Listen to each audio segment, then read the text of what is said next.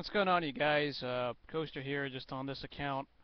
Sorry if this looks kind of weird and old school, like I'm a gamer, but I'm here to just talk about the recruiting class for UCLA. It's been a few days now, and thankfully they got everybody committed through that did. We didn't lose anybody on signing day or in the middle of out of nowhere. People might complain that this was a class that didn't have all the wins on National Signing Day, all the people who could have flipped over and over again, but it's all right. I'm not mad about this. There's no reason to be angry over what's going on. This is the class that has all the needs.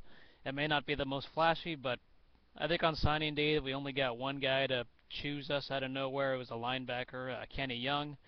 That was the only win on the day per se, but you know what? I'm not worried. Do not be obsessed with recruiting classes. At least not over obsessed with recruiting classes. No, it's not in my control. It's only in the coach's controls. I don't want to try to recruit a guy on Twitter and stuff. I know you can do that on social media today. So, but I'm not so worried. 20 people in total committed.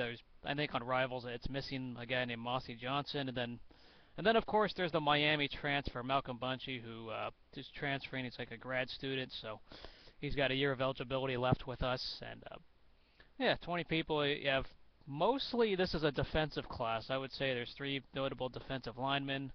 The linebacking core looks pretty good. That was a position I thought that could have been somewhat thin after who we lost this past year. Uh, so it's good to see we restocked on the linebackers.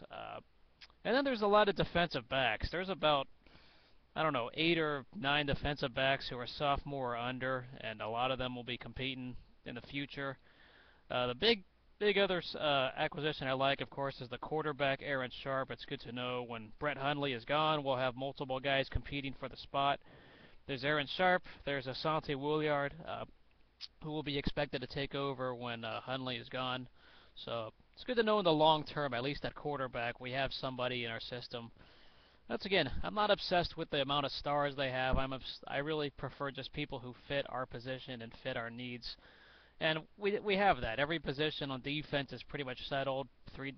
Few defensive linemen, good number of defensive backs, and a bunch of linebackers. We do have a few couple wide receivers, a handful, and then we have one running back named Nathan Starks. He was the last guy to send his letter of intent electronically. So yeah, there's I think the linebacker core is the strength of this class. We did get the one guy, I think Matt Dickerson, who was a Notre Dame commit, to switch over to us, so it's good to know. I don't expect a lot of instant impact. Of course, the only guy I expect to play significantly would be the transfer Malcolm Bunchy. If not, he'll at least be our rotation guy.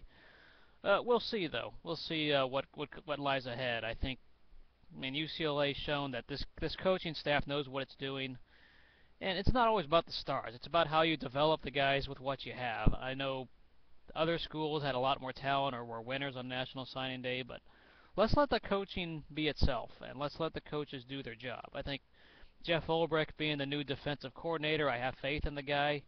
I hope he does well, and good luck to Spanos in Tennessee. I think Spanos took a job out there, so a few coaching staff changes, new running backs coach, couple people moved up like Adrian Clem being an associate head coach, which he's been great for us, a great recruiter, doing everything right on his staff. I mean, we're paying the staff some pretty good money, and I expect them to really pan out looking forward. So, football team, this class, it may not be your elite top 5 all blue chip class, but I'm fine with what we got. The UCLA has 20 players that were needed. They just didn't get all the wants, all the luxury.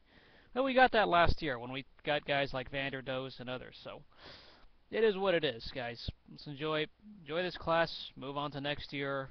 And good luck to these guys in the future. I hope a good number of these guys will contribute for the next few years. We'll see you guys later. Go Bruins.